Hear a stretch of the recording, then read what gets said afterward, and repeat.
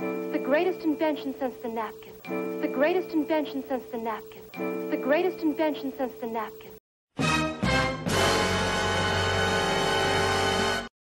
Not too long ago, among spaghetti lovers, heart-rending scenes like these were common. Affected were people of all ages, in all walks of life. But then, science found a breakthrough. Uh-oh, SpaghettiOs. I found this at Dollar Tree. I actually remember this when it happened in the 60s, and I thought I would do a review. It's kind of strange, but I'm pretty sure that when I was a kid, I could not wait to try these. And I used a commercial as the intro to this, and I'm going to play the whole commercial at the end of the video. But the funny thing about this is from an advertising standpoint, they kind of created a problem and then solved it by making this. Because in the commercial, they show, it's just so hard to, twirl spaghetti around a fork and then get it in your mouth. And they show little kids having trouble doing it, old people having trouble doing it. So they created this kind of, not very believable problem. And then it's like, yes, now we have this problem solved. So here's the can. Here's the ingredients. This is, as far as I know, vegetarian. And water, tomato puree, enriched pasta, good old high fructose corn syrup, and then a bunch of other little things, less than 2%. Salt, enzyme modified cheddar cheese, with a bunch of stuff in it, disodium phosphate, vegetable oil, enzyme modified butter. Wow, that sounds good.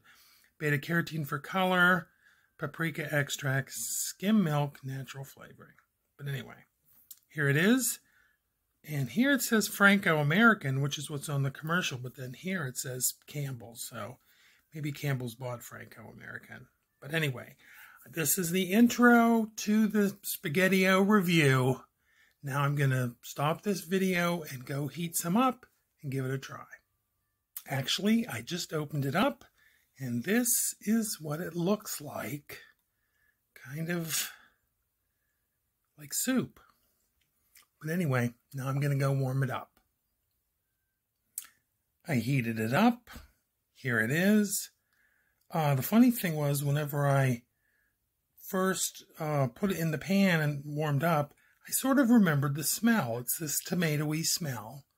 And also, you know how it looked kind of soupy on top? I think a lot of the SpaghettiO noodles just went to the bottom because it was actually a better mix of sauce and pasta. So here we go. I'm going to give it a try.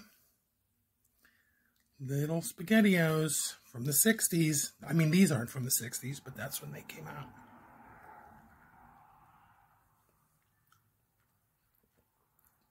Well, they taste like SpaghettiOs.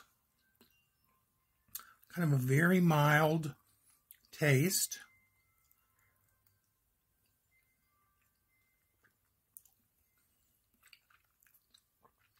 Tastes like tomato. It's kind of sweet. It's actually pretty sweet. And it's not bad.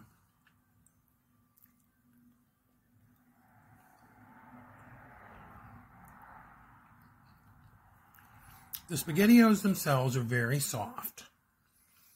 And it's good. It's sort of a nostalgic taste, I guess.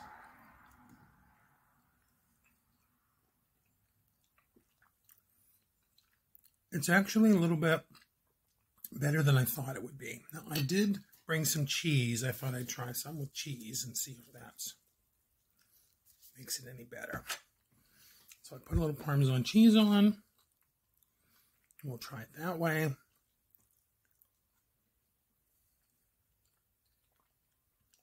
That does help. It's good that way. Well, I'm going to say my review of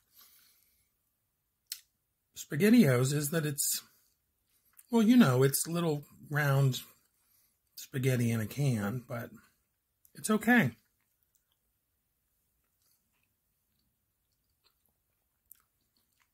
Yeah, it's not bad. Now, I don't think I had this very much back in the 60s because, you know, my mother cooked and made spaghetti, so we didn't have to buy a can of spaghetti, but